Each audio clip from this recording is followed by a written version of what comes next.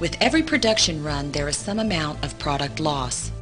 Piping often changes in direction and elevation, therefore trapping valuable product in portions of these piping systems. Any plant manager can tell you the importance of a good product recovery system like a pig and how valuable it is to the bottom line. Plants with typical piping systems are faced with product loss, waste surcharges, and diluted product. With your current systems, are you exploring ways to avoid dumping good product with wastewater? Are you exploring ways to reduce your process waste surcharges from the local utilities? Are you exploring ways to avoid dilution of good product with residual rinse water? We have a product recovery system that will solve all of these problems for you and help make your plant more efficient. The Viprs helps recover product in piping that you can't recover now with conventional means of air blow, self-draining, or even with some other pigging systems. The Viprs product recovery system is comprised of a launching station installed immediately downstream of a CIP operation point and a catching CIP station installed immediately upstream of the next CIP operation point. The Viprs system is bidirectional, permitting the removal of the final residual rinse in the piping after the CIP cycle. The pig is designed with flexible squeegee-type ribs and is also flexible enough to transverse existing 1.5 radius elbows to accommodate retrofit in existing systems. At the end of a product run, the recovery and CIP operation begins with the closing of the product flow valve.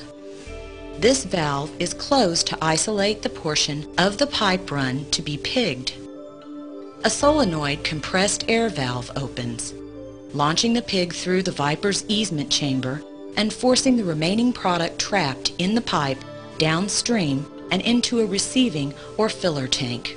Moving downstream, the flexible ribs scrape along the interior of the pipe, forming an airtight seal against the product.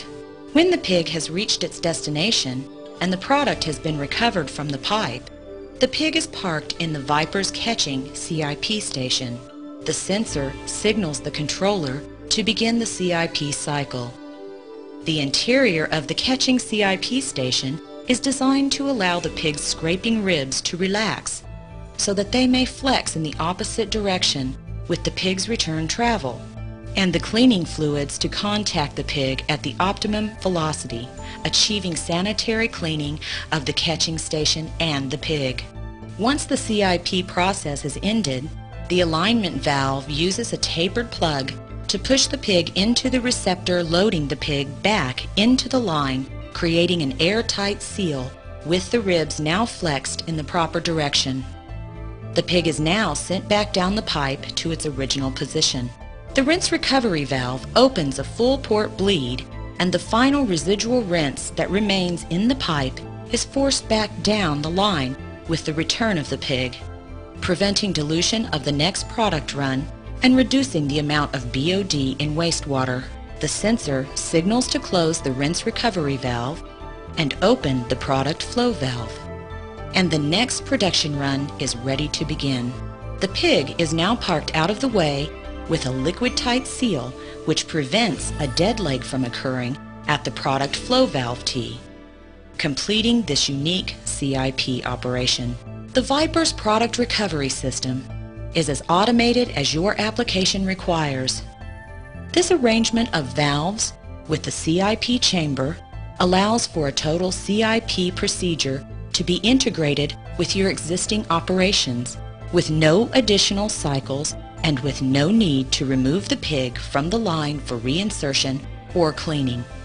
The Viprs product recovery system is a simple, economical, and effective means of recovering valuable product remaining in pipelines at the end of a production run.